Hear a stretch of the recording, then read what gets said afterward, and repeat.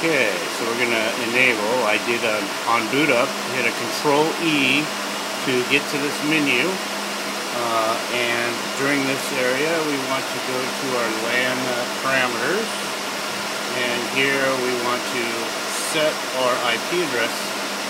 By default, we have a 192.168 0.120 on some of our equipment, but we can set this up as a LAN IP that's not going to be the same IP address as the unit that we're installing. This particular one is DMA. This is the IP address I plan on using for this. So I want to hit program that all in and do that.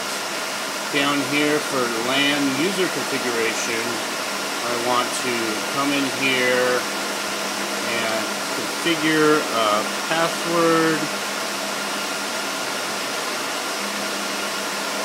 to use and verify password.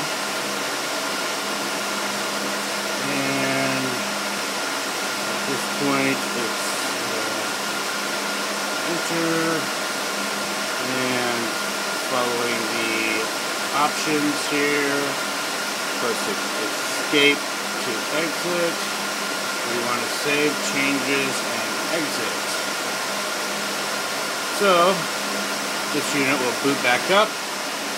We'll be able to access that IP address with the username and password we just configured, and that will be it. All the services normally run in the background anyways, so nothing is going to change at all. So